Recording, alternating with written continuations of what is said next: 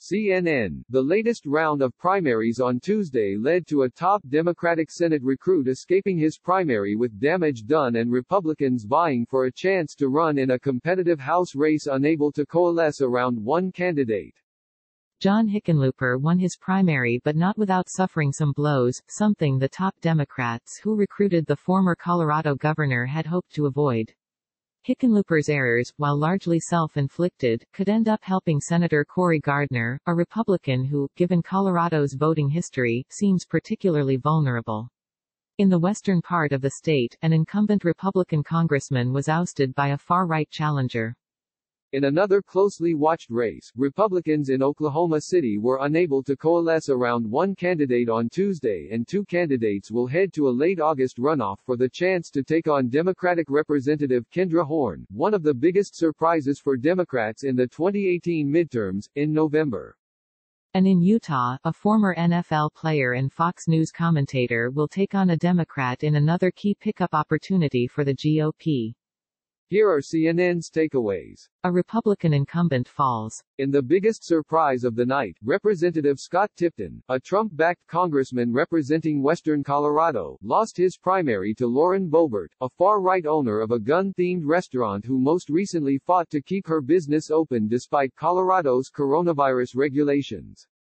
Tipton conceded to Boebert on Tuesday night, saying in a statement that Republicans in his district have decided who they want to run against the Democrats this November.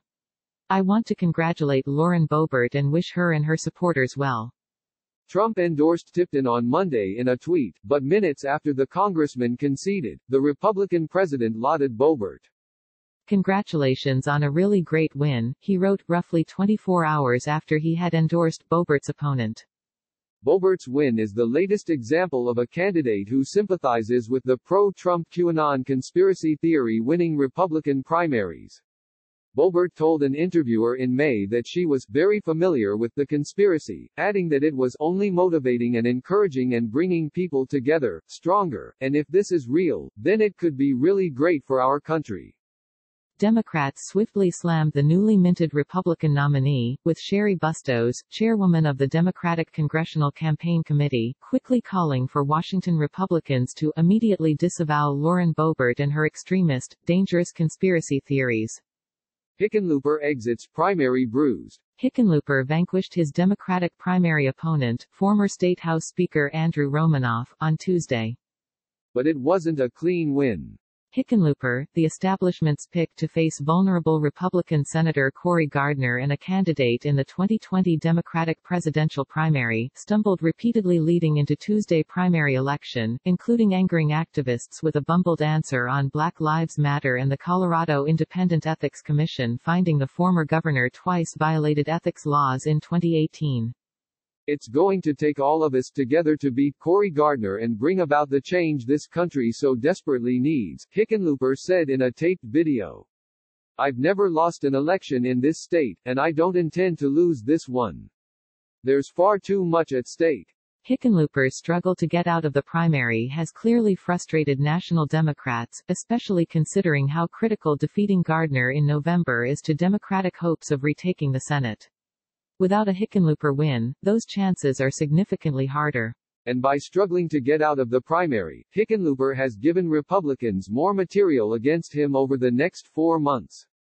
If watching him fall apart under pressure these last few weeks is any indication, hot mess, Hickenlooper is in for a very bumpy ride, Joanna Rodriguez, spokeswoman for the National Republican Senatorial Committee, said about the former governor's win.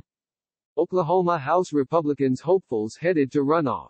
No Republican vying for the chance to take on Democratic Representative Kendra Horn in November was able to avoid a runoff on Tuesday, meaning State Senator Stephanie Bice and businesswoman Terry Nees will face off against each other on August 25.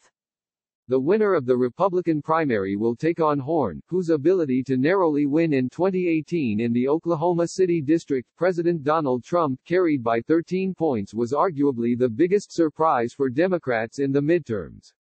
The district has been in flux, as Oklahoma City and the nearby suburbs grow younger and better educated, two factors that help Democrats.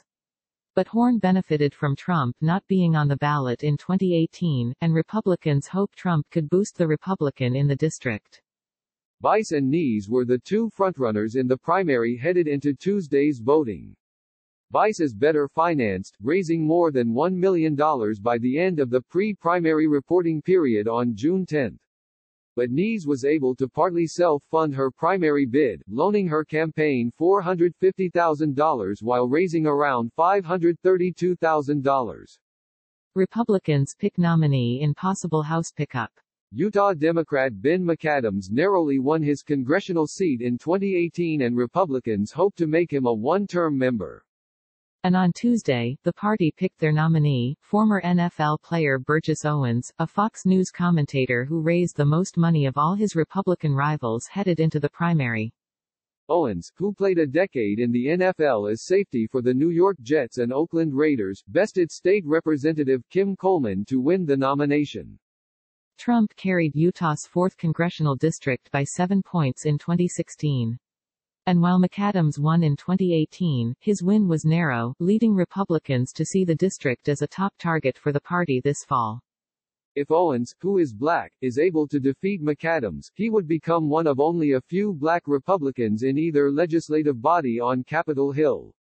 This story has been updated with additional developments Wednesday.